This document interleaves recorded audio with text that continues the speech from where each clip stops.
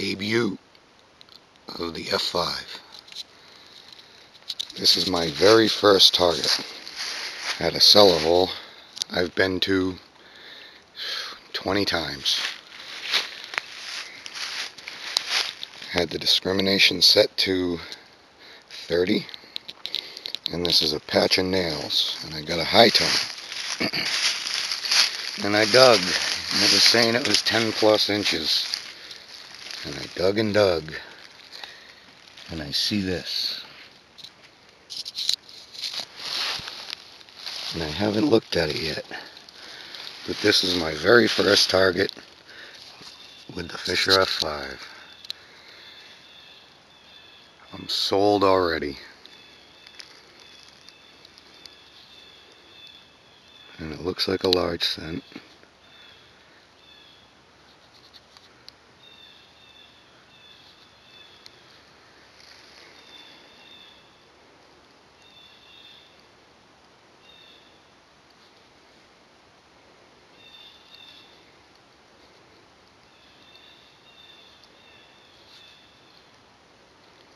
Can't believe that. Very first target. Love it. Love it, love it, love it. See if I can get a date. Let you know. Looks like 1820. Kind of tough to see. But literally,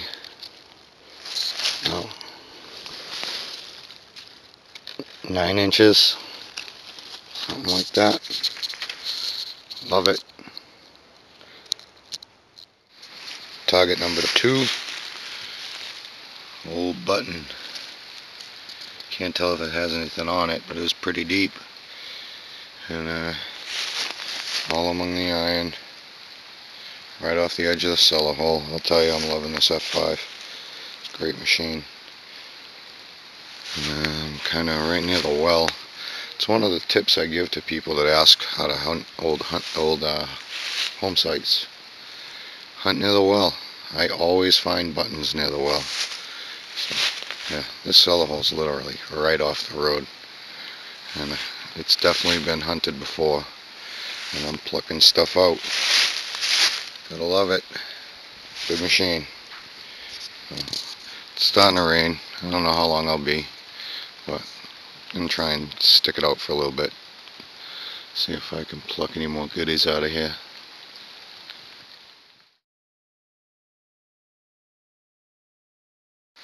Alright, cellar hole's right there. While making my way to the car, and I got a real funky signal. And I dug up this piece of lead, but scanned the hole again, and I got another signal. So I stirred up the dirt, and I see this poke itself up.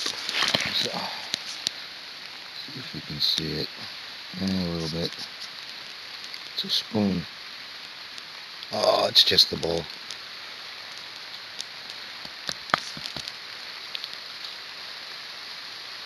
Not too bad. Impressed with the F5 for the first hunt, that's for sure. And I haven't been out here long at all, and now the rain's coming down and time for me to go away. So, you'll see more from me with this crazy thing. And I'll tell you, I have high hopes for this. I have a feeling this is going to turn up some good finds where I've already been, and I'm not finding anything else like this place. I mean, as you can see, right off the road. This is kind of a fallback place I come to when I only have a little bit of time to kill. It's right down the street from my house. So to find that large scent, and that button, spoon, a couple other stupid little things, but nothing worth showing.